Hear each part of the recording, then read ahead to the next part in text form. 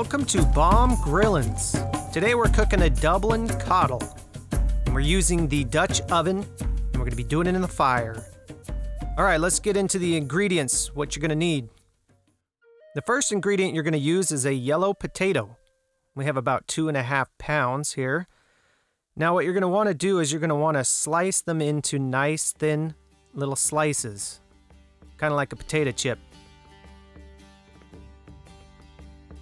I think I used about 8 potatoes. Depending on the size of your potato, it might vary.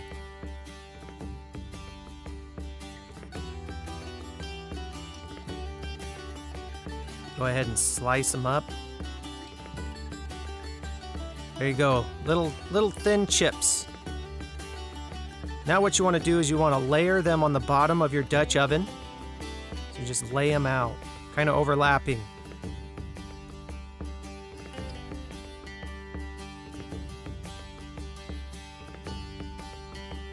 Next up, we're going to use a white onion. We've got 2 of them. Go ahead and prepare those.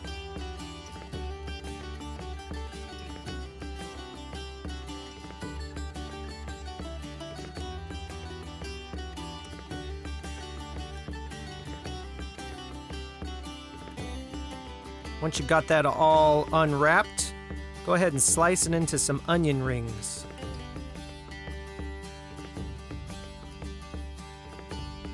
Now we're going to unwrap them all. All right, go ahead and toss that on top of the potatoes. Make yourself a nice layer of onion.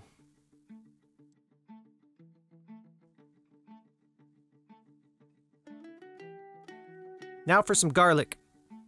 We're going to be using 2 cloves.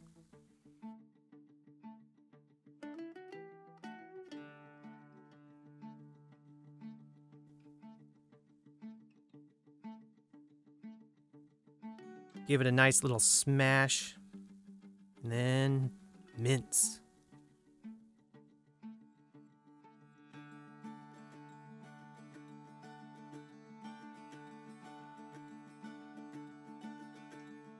And then add that on top of the onions.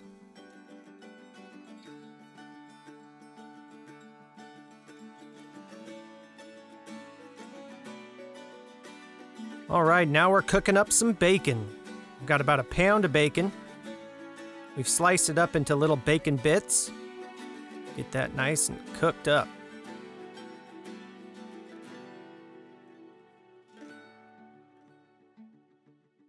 There you have it, nice and crispy. Now we're only going to be using half of the bacon. You'll see why in just a minute. Go ahead and layer that on. Oh yeah, bacon. Next up is some fresh parsley. Go ahead and chop that up.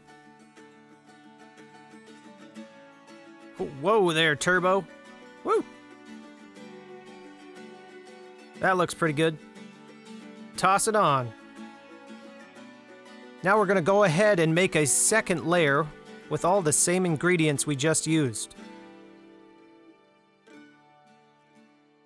And add the other half of your bacon. Now for our brats. We've got 5 of them for this cook. We're going to take them over to the fire and we're just going to kind of brown up each side.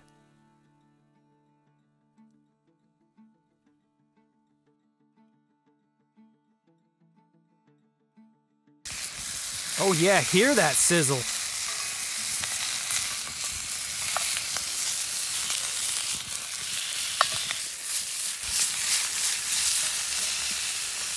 All right, now we got each one of those brats browned on each side. We're gonna lay that on top of all of our ingredients. We're gonna add some black pepper. And now we're gonna add a can of chicken broth. And a can of beef broth. If you want to, you can use low sodium to keep the salt levels down. Now we're going to use some tin foil and we're going to cover up our Dutch oven. We want to protect our ingredients from the coals that might come in from the fire. Now, if you're cooking in the oven, you don't need this step.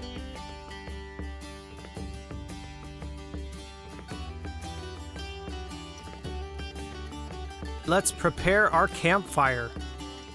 We're gonna kind of push that fire off to the side and then put the coals to the other side. We're just gonna set our Dutch oven right on top of there.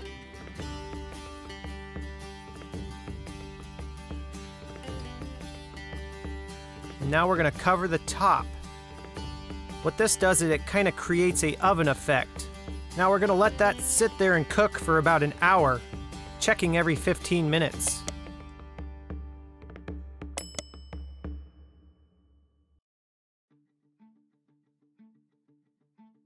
Now after about 15 minutes, take your Dutch oven and rotate it about a quarter turn.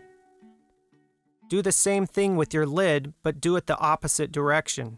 This is going to ensure an even cook throughout the cooking process.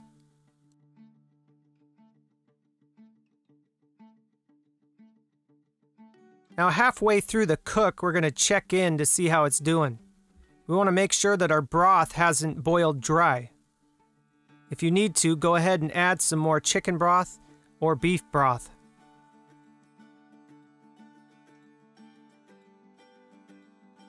And now we're going to add some sherry. A couple little splashes of that. Cover it up and continue to cook.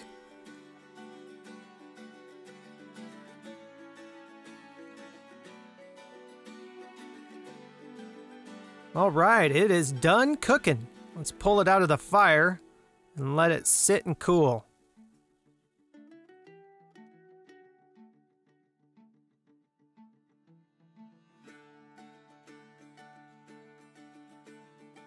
Oh yeah! That looks delicious.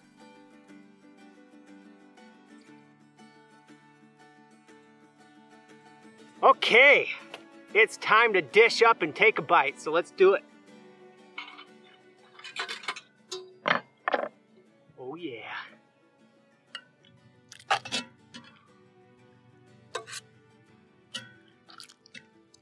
Oh, that looks delicious. We're gonna put a little bit of parsley on top just for a little garnish. Take a look at that. That look good or what? All right, let's take a bite. Wow. Might be a little warm.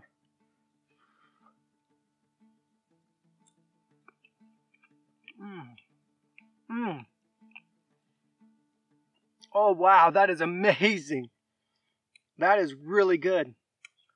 Sitting in there with all of its sauces and everything and just cooking for so long, it just tastes so good. And these potatoes,